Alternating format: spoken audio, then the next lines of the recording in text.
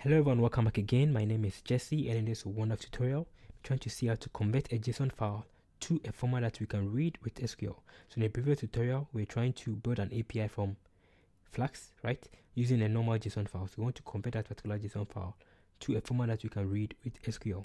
So let's see what we're doing. So the basic workflow is that we have our JSON data, then you convert it to pandas data frame, then to a format that we can read with SQL. So let's see how to do that. So I'm just going to import pandas as PD, then we import JSON, right, to help us read our file. Perfect, that's the first thing. Then the next thing, we're going to open our JSON file. So we're going to open our JSON file. It's going to be with open. Now passing the particular data that we are working with, which is going to be our boost.json file, as f, so something very basic, as f, can be any name. Then I'm going to store inside a variable called data. Then I'll use JSON to load what you have opened. So we are opening this particular boost JSON, then we are loading it with JSON.load and storing inside this variable called data. So if I go back to data, you can see it in a very nice format, right, in a list with our JSON data. Perfect. So the next thing is we are going to convert this our list to pandas data frame. So let's see how to do that. So I'm just going to create a data frame. Then I'll go with pd.data frame, and I'll pass in my data. Perfect. So now from here I can check for what I've done so far. Then you can see that our data has been loaded in a data frame. Very, very nice. So I can actually check for the columns, df.columns, which is quite interesting and very simple. Perfect. So the next option now is that we're going to be converting our data frame to a format that you can read with SQL. So first of all, let's create our SQL backend connection, right? So in that case, it's going to be import SQLite 3. There are two methods you can use. You can use SQLite 3, you can use SQL Alchemy. So import SQLite, then we're going to create our connection, which is going to be SQLite 3 dot connect. Now paste in my books.db. It can be db, can be SQLite 3, or the various formats it supports. So let's go as db. Then I'm going to create a cursor, con.cursor, which although we will not be using it anyway. Perfect. So if I come back to my directory, which is here, you can see that I have it here, right? But it is 0, it is empty, right? There is nothing there. If I check, it is 0.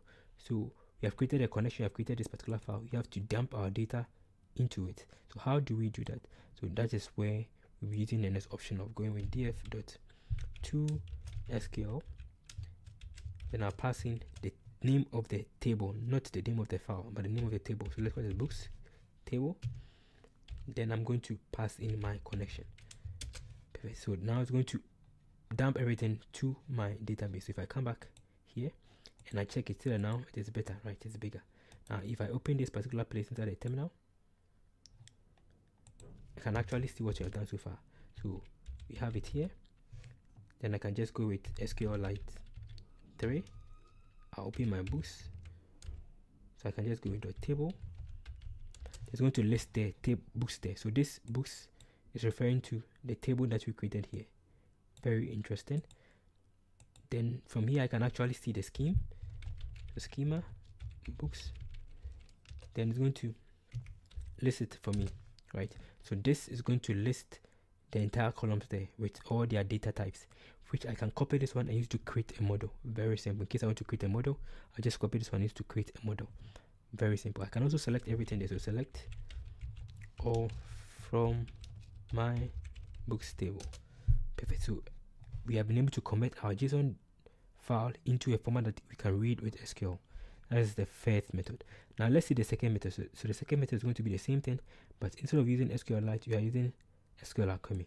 So it's going to be from SQL Alchemy import create engine.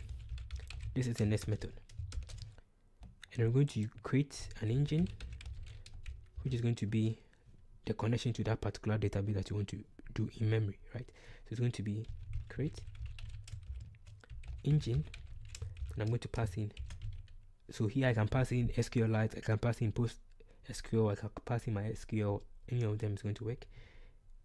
But let's use SQLite 3. So this, then it goes with 4. It must be 3 or 4, right?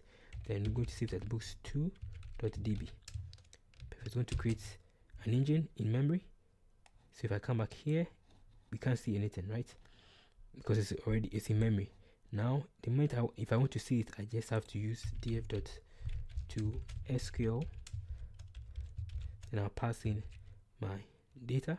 I'll pass in the table name, which is going to be books again. Then I'll pass in my engine, right, referring to this particular engine. Perfect. So if I save it, perfect. So it has created. So if I come back here, you can see that now we have our books2 there. So that is how to convert your JSON from JSON file to a format that you can read with SQLite. So thank you for watching. In case you have any question or contribution, you can just put inside the comment section below, and check the link below for some interesting materials to help you master machine learning and Python. And see you in the next session. Stay blessed.